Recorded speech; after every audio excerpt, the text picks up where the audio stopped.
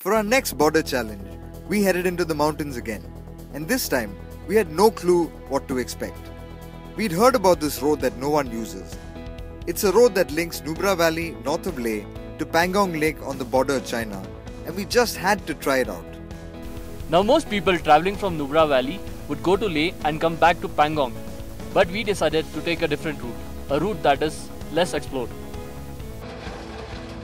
Our choice for this deserted road? The trusty Duster all-wheel drive. And so we start our journey. You turn off after North Polu onto the Agham Shiok road.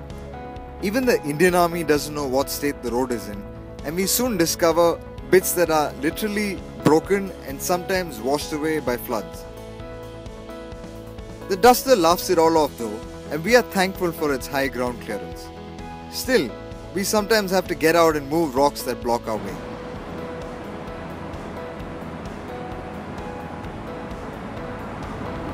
Thankfully, the roads get better and the terrain more breathtaking.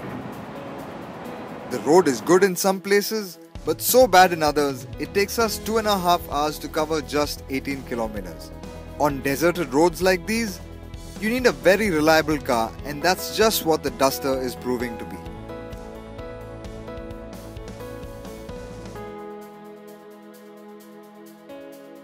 We finally get our first view of the highest saline lake in the world.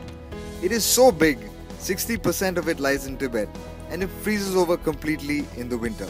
For now though, it's warm, and you know what? Mission accomplished.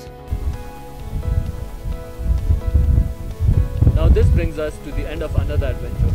Looking back, was it worth it? The answer is a big resounding yes. It was worth every second of it. We have felt so alive in this journey, and that is what Evo is about, the thrill of driving.